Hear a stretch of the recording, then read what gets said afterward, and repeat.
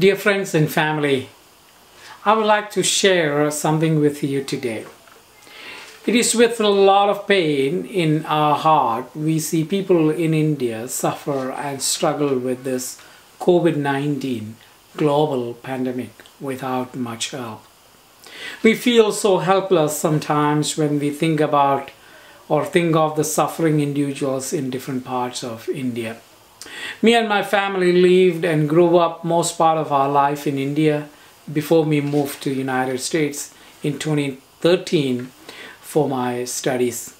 COVID-19 has taken the lives of many of my friends in India and people I personally know, especially those who are working among the unreached people groups in a cross-cultural ministry context. I'm going to share with you a few images that will capture the dangerous, incomprehensible, or sad situation in India. People bury the dead in the sand and the wind takes the sand off. The dead body is visible. On the riverbank, over 100 dead bodies found, using the earth movers to transport the dead bodies. Man rides 16 kilometers with mother's dead body on a bike in South India.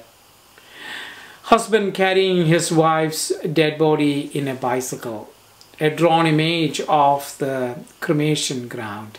Husband and daughter carrying the dead body of his wife or mother for 12 kilometers. Mass cremation room, a hospital struggling with lack of oxygen.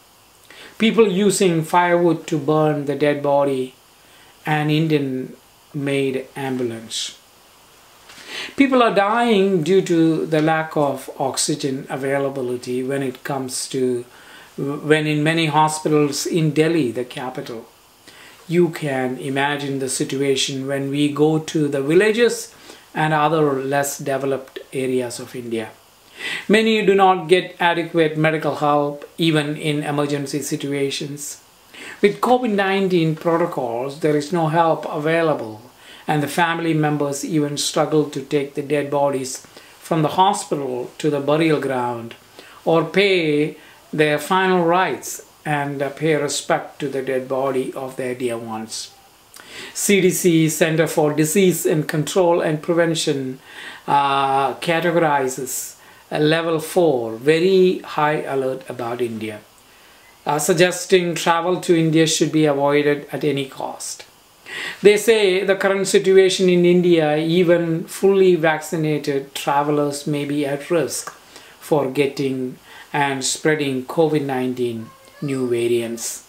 As of today, most of the international flights are either cancelled for months or heavily restricted because over 1/3 of the global cases of COVID-19 are in India right now.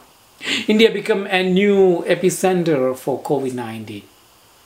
When we all complain or worry about our own life in the US and talk about our own struggle and limited support we have received from the state government, where I come from in the state of Kerala, the government provided with food kits for a couple of months.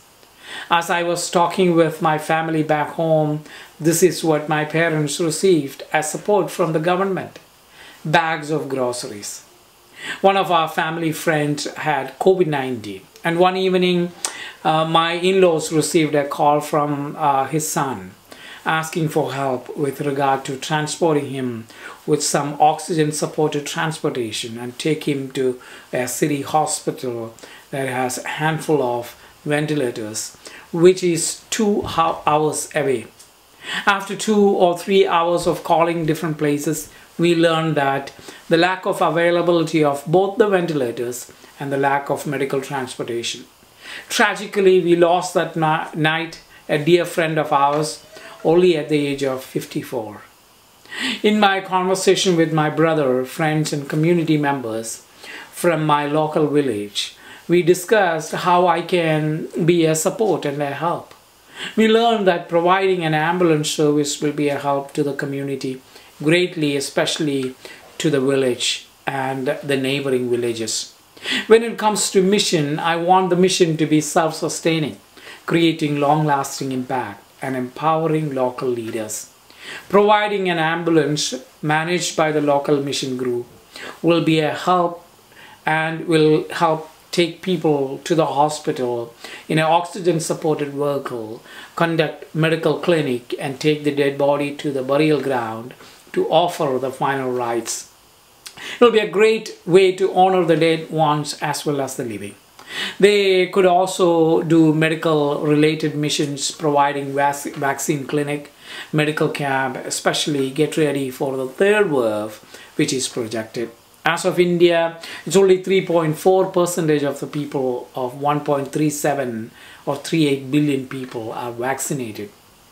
We pray about it and prepared a proposal and presented it to our church leaders and one of the other churches. People who were happy about this wanted to participate in helping people in India. When we got a positive response from many people, it was confirmed that this is God's plan and we have to move forward. We know that we alone, by ourselves, with our own help, we cannot do this. So we thought we would ask a few of our close friends, families, and church members, and also reach different people and churches we know who know the situation of India. If you are willing and able and wanted to participate in what God is doing and would like to help us, your help and your contribution will be a great blessing. Towards this project, we are in need of $25,000 US. $24,000 US is the cost of the vehicle, an Indian-made ambulance, and $1,000 for the setup cost. And we have reached around $5,000 promised and some received. You can write a check or make any donations through our online platform, the Riverside United Methodist Church, designated to Ambulance Project. This money that you donate is also tax exempted. I believe with this project we can save many lives and we can respond to the immediate needs. This project on the ground will be managed by a mission youth group where I'm also part of the local village along with my brother Binoy. We get to see the continuous impact even after so many years. Your contribution will save a life. This is an opportunity for us to respond, for me to give back to my own community.